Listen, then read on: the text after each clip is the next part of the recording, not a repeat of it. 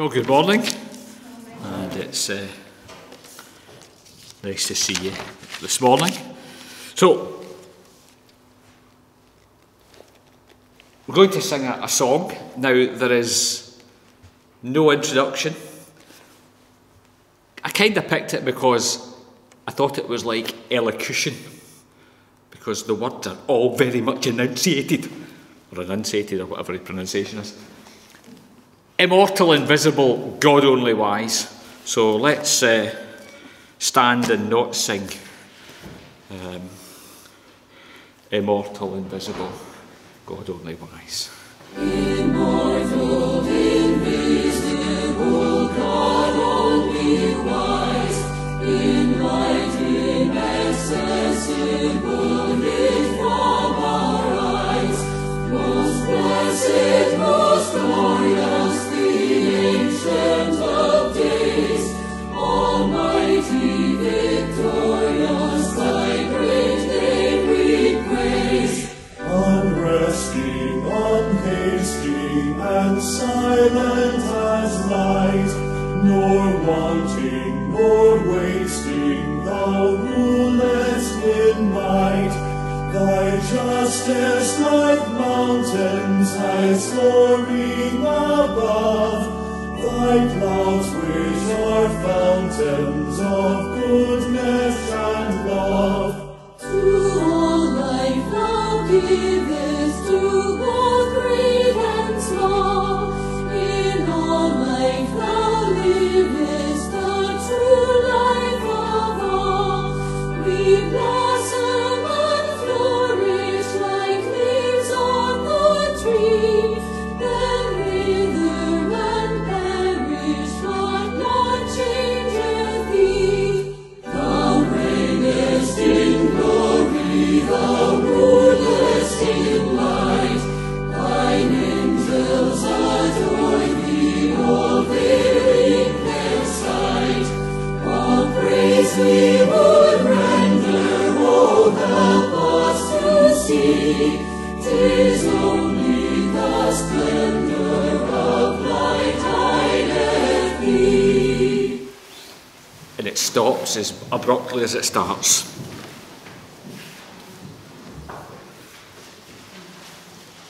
Let's pray.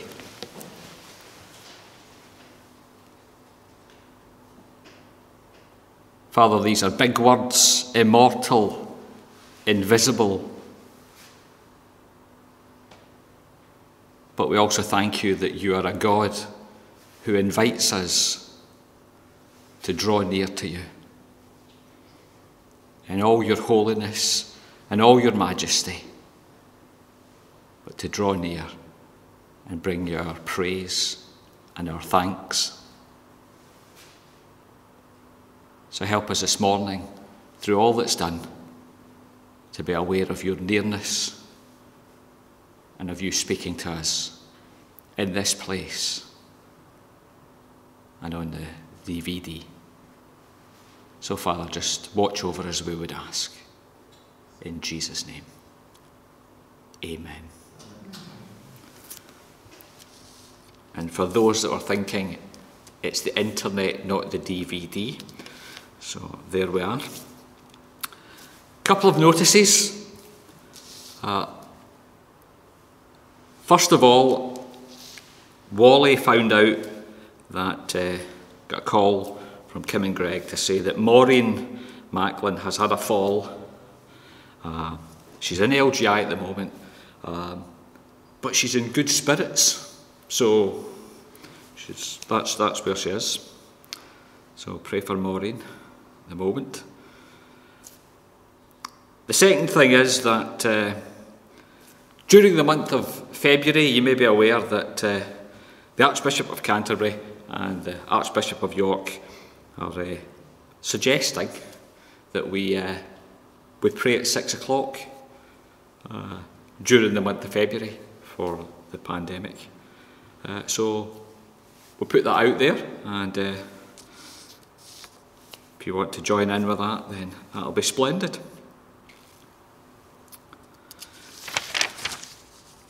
We're going to pray now for the nation, and I've written down 5 things. So we'll pray for those 5. Anything else that comes into your head, bring it to God in prayer. But let's pray for our nation this time.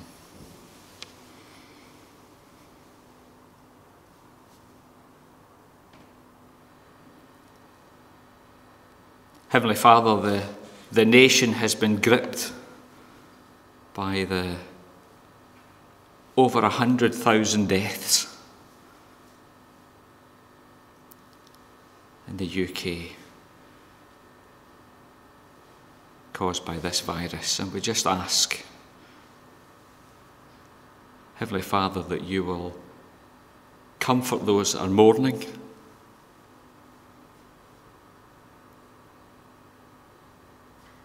We ask too that for those that are watching on, waiting anxiously because their relatives are in the throes of it, we pray that you will give them your peace and your help, your enabling. Father, we'd also want to pray for the strengthening and support of the health workers and the carers. They're exhausted, they're tired. And we just ask that you will help them to carry on through this, and that you will watch over them, help them to put things in place that will look after each other.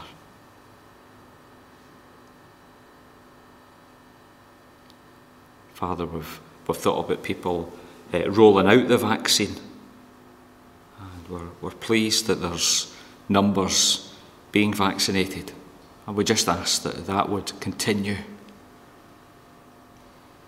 and that people will be kept safe as they go for their vaccination and afterwards.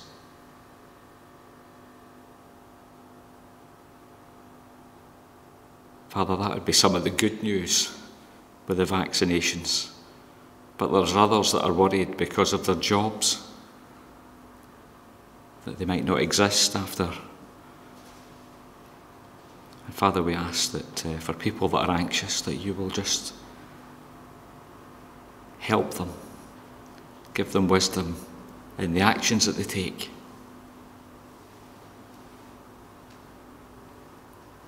Father, we just plead for your mercy at this time. And then we're in this situation, Father, where there's parents teaching their children. And we just ask for much grace and help. For some it will be easier than others. And for some it will be a battle all the way through. But Father, would you watch over these young families in our land, help them to make wise choices. And Father, give the government wisdom in how to react afterwards. So Father, hear our prayers for our nation. We call on you for your grace and your mercy, because we are short of answers. In Jesus' name. Amen.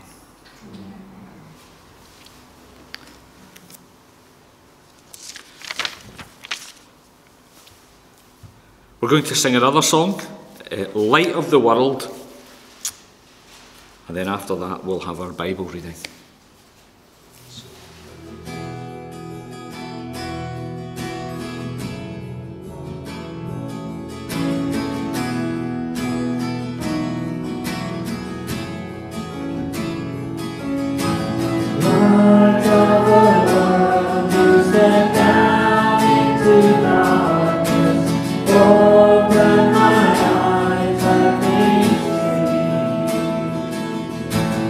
Beauty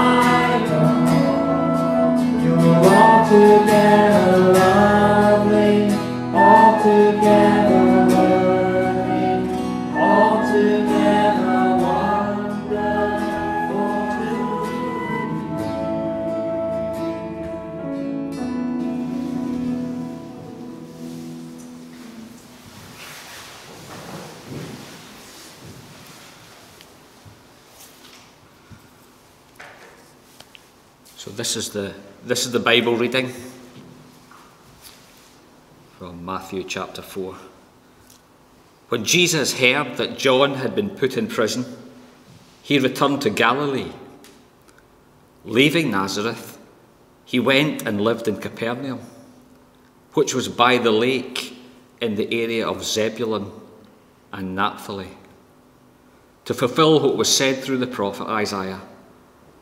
Land of Zebulun and land of Naphtali, the way to the sea, along the Jordan, Galilee of the Gentiles. The people living in darkness have seen a great light. On those living in the land of the shadow of death, a light has dawned. From that time on, Jesus began to preach, "Repent, for the kingdom of heaven is near."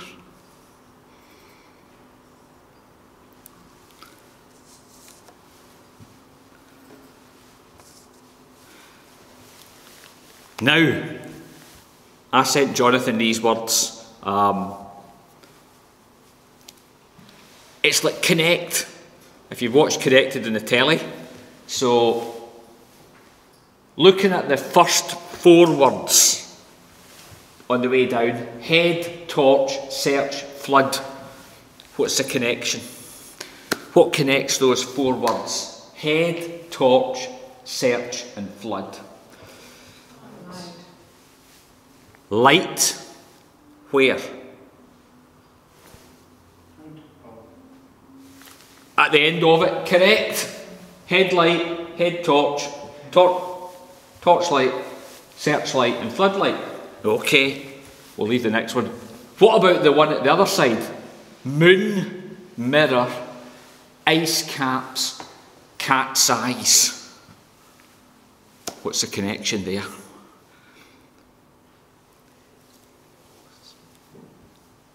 I sneaked in a few hard ones just to kind of try and make it a bit more interesting.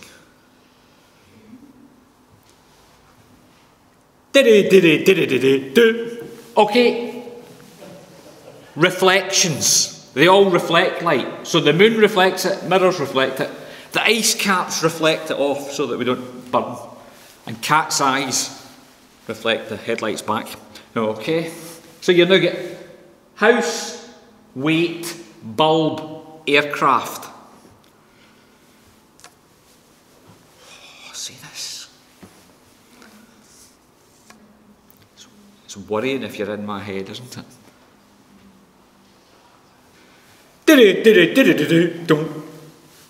Lighthouse, lightweight, light bulb, light aircraft.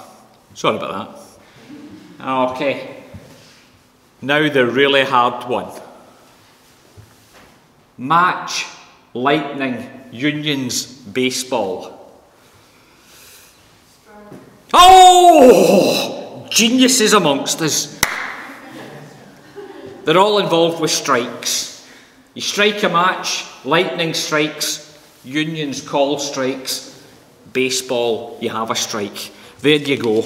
So, bit of nonsense just to think about light in various dimensions. We've had some sombre songs. We'll have a cheery song, This Little Light of Mine, and after that, Geoff, you're very welcome, and I'll get out your way. So let's stand again and not sing, but in our hearts. This Little Light of Mine.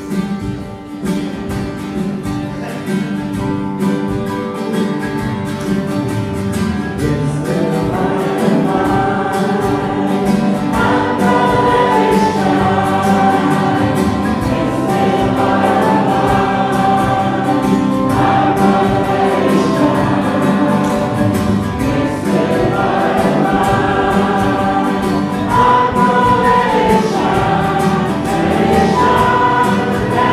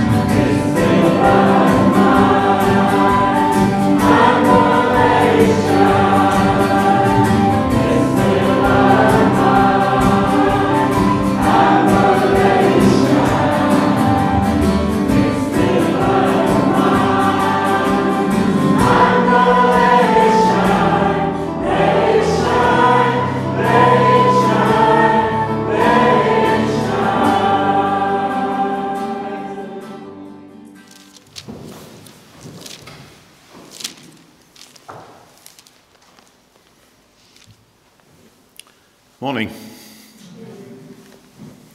So here we are, very last day of January, and Christmas seems an awful long time ago to me, and spring seems a long way off to me. I get up early generally, and whenever I get up, it's dark, and when we have tea, it's dark. And all the promise of spring, with all of the warmth and the growth and the light, that seems a long way off. And we're still in lockdown. This verse that Iain read, which came from originally Isaiah chapter 9, is forever associated with Christmas. And it's been stuck in my head. The people walking in darkness have seen a great light. On those living in the land of shadow, or on the land of the shadow of death, a light has dawned. And what I was wanting to do very simply, and it will be simple, is to think about contrasts. Sources of darkness, sources of light. People that bring darkness and people that bring light. And at the core of the Bible, a world in the shadow of darkness and a Saviour that brings light and life and hope. I don't think it's controversial at all to say that we are currently living through a season of darkness. The whole world. And if we were to name the biggest source of darkness that most people would regard as the biggest risk to health that we've ever known in our lifetimes, you don't have to guess, do you?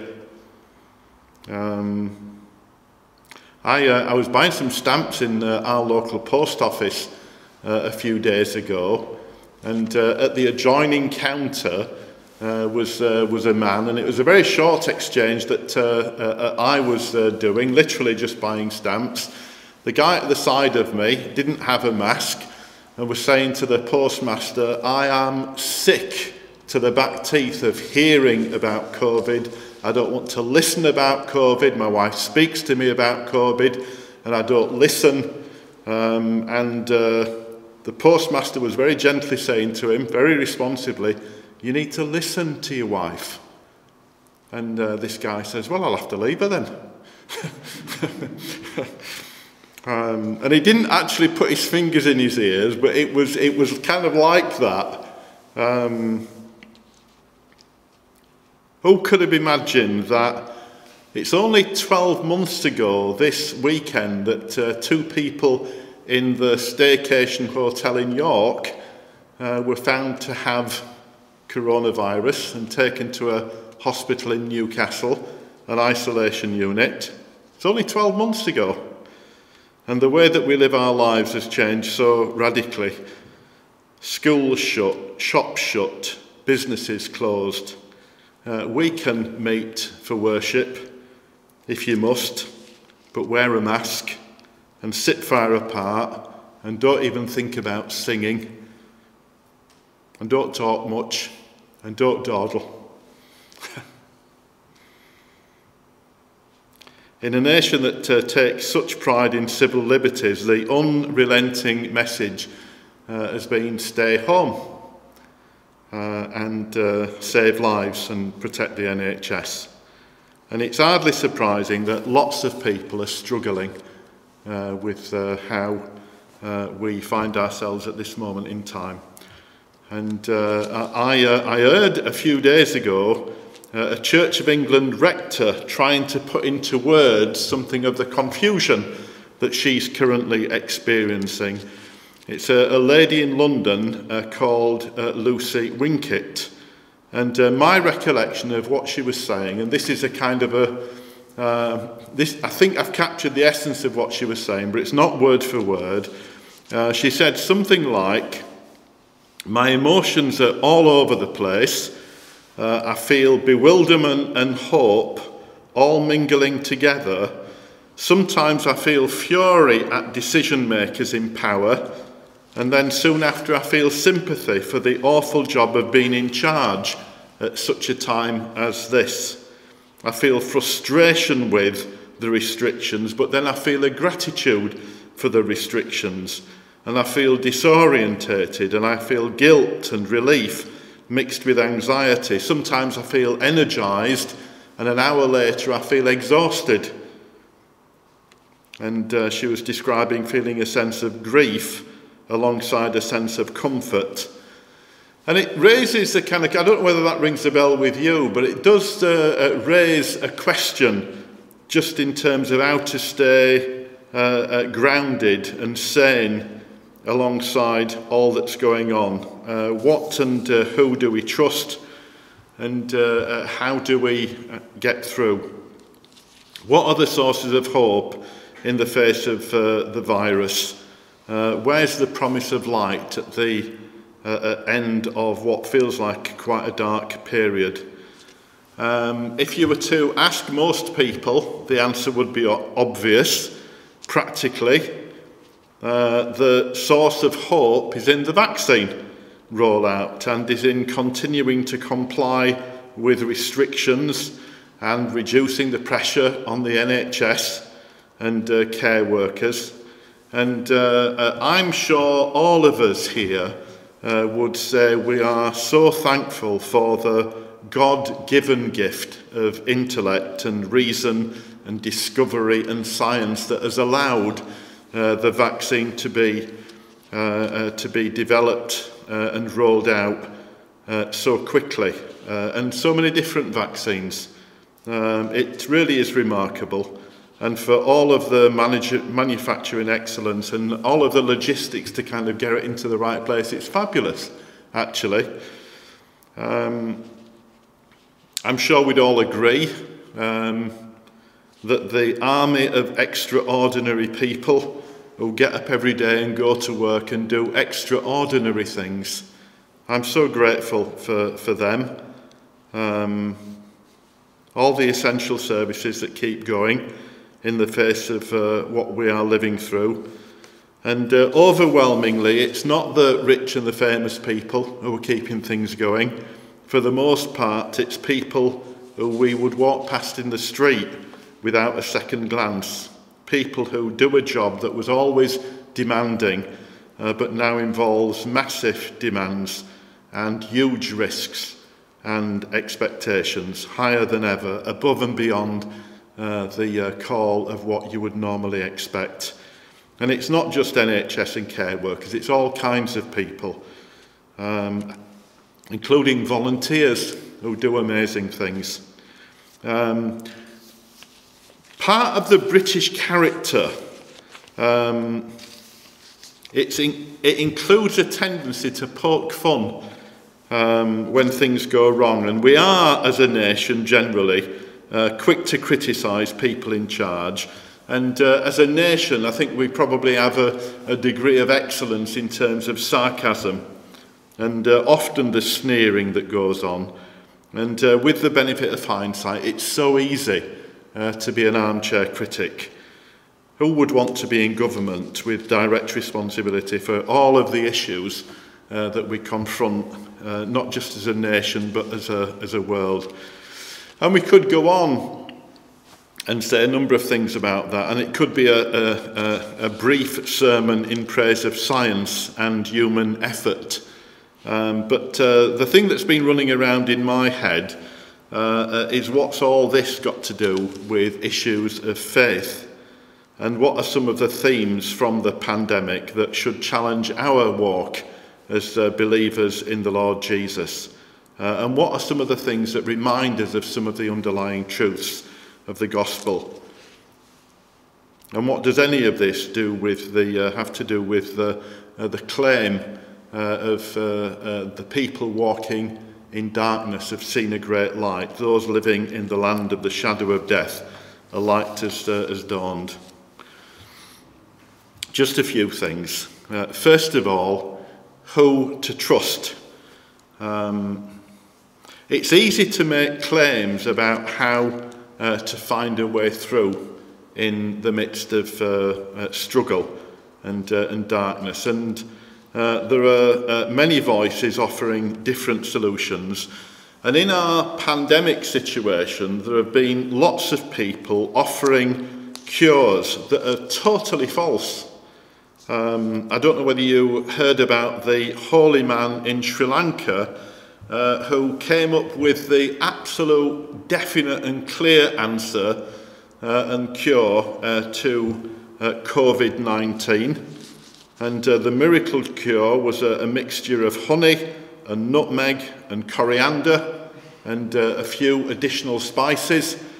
And the Minister of Health, apparently, in that country, publicly drank the cure and endorsed the solution that had been found by this holy man. In the last few days, he's been removed from office. Why? Because he got COVID. I don't know whether you're aware of this, but hundreds of people have died in Iran after taking a definite cure for COVID, and that involved drinking methanol. That reminded me of a certain ex-president of the United States of America who relatively recently spoke of the potential benefits of bleach as a solution. How do you evaluate what's true and what's not? Well, there are some words in Scripture that we'll read in a moment that help, but it's who's making the claim, how has it been tested, and what's the result? And over the last 4 years, until a couple of weeks ago, the now ex-president of the United States of America made all kinds of grandiose claims about himself and his achievements. He'd done more than any other president ever, period. The words of Jesus in Matthew chapter 7 helps, where in verse 15 of Matthew chapter 7, "Watch out for false prophets. They come to you in sheep's clothing, but inwardly they are ferocious wolves. By their fruit you will recognize them. Do people pick grapes from thorn bushes or figs from thistles? Likewise, every good tree bears good fruit, but a bad tree bears bad fruit. A good tree cannot bear bad fruit, and a bad tree cannot bear good fruit. Every tree that does not bear good fruit is cut down and thrown into the fire. Thus, by their fruit, you will recognize them." It's not what people say or claim or what position they hold. It's who they are, and it's how they act and what they bring and what they do. And authenticity and integrity is of great importance.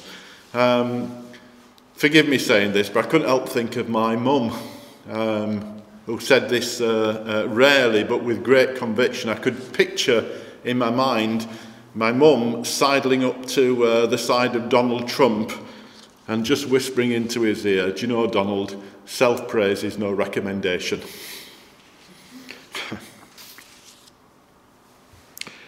Secondly, what if there wasn't a vaccine? Where would we be? It's difficult to imagine the pickle we'd be in. We've been facing an infection, we still are facing an infection that we can't see. It has a name but not a face. And in the midst of our everyday lives, if we are careless or caught out, or doing what we want, or ignoring the warnings, ignoring the restrictions, we open ourselves to something that could ruin our health or take our lives. And it's not a fanciful theory, it's a clear and present reality for us now in 2021. And it is worth remembering that at the centre of the Christian faith is a truth that we also have an enemy that has a name but not a face and has been around much longer. And the enemy of our souls, sin, has managed to infect all of our lives, whether or not we choose to accept that that's true.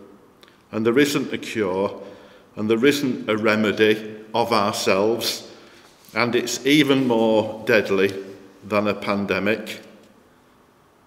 Without a cure, without a remedy, Psalm 18, I think, captures the sense. The cords of death entangle me, the torrents of destruction overwhelm me, and the snares of death confront me.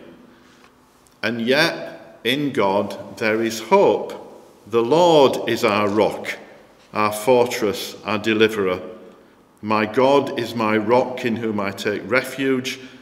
He is my shield, the horn of my salvation, my stronghold, who is worthy of praise.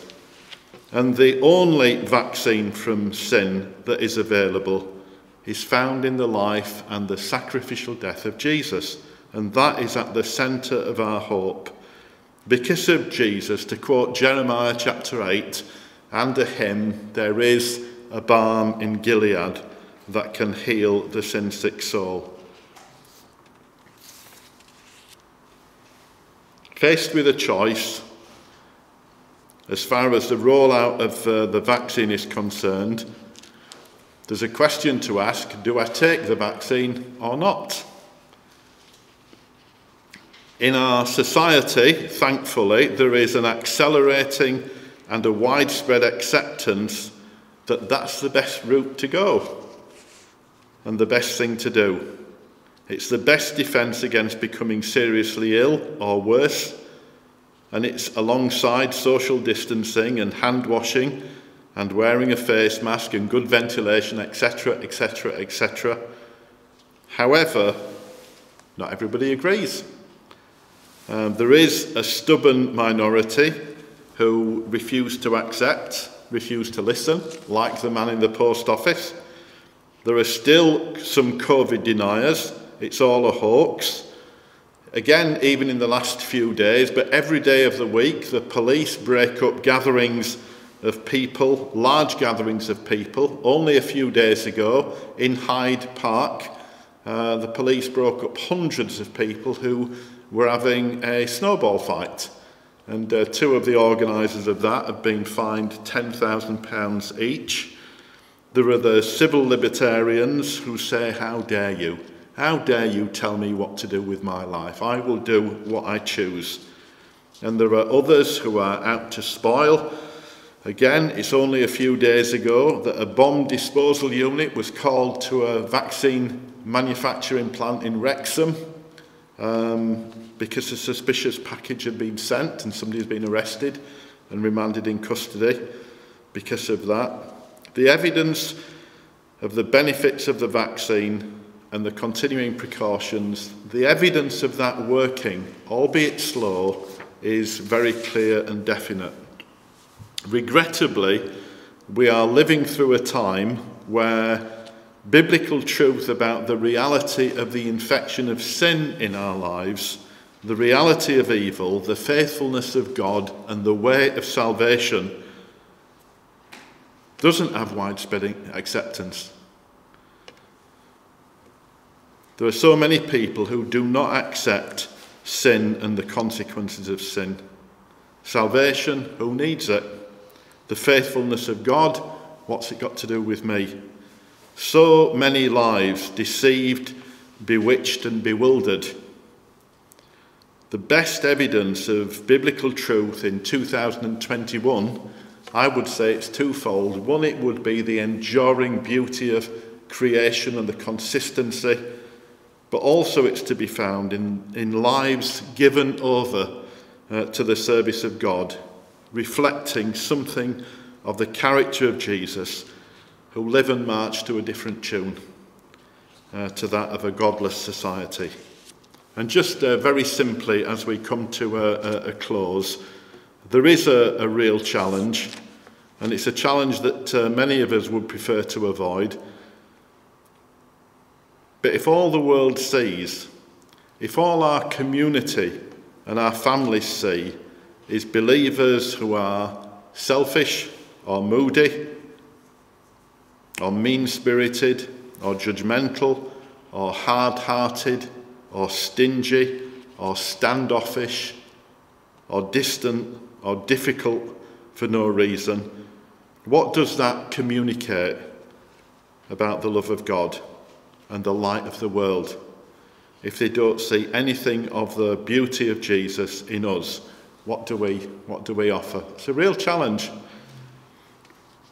And in a month where we rightly celebrate the paying off of a huge loan to actually make this building fit for purpose, it's something to celebrate. It's wonderful, actually, the way that that's happened.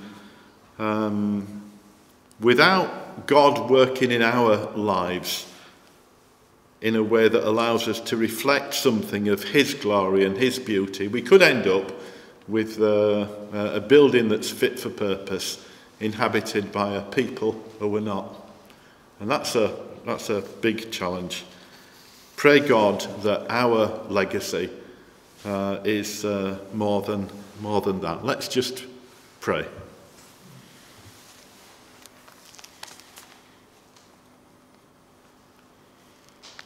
And just as we pray, some verses from 1 Peter.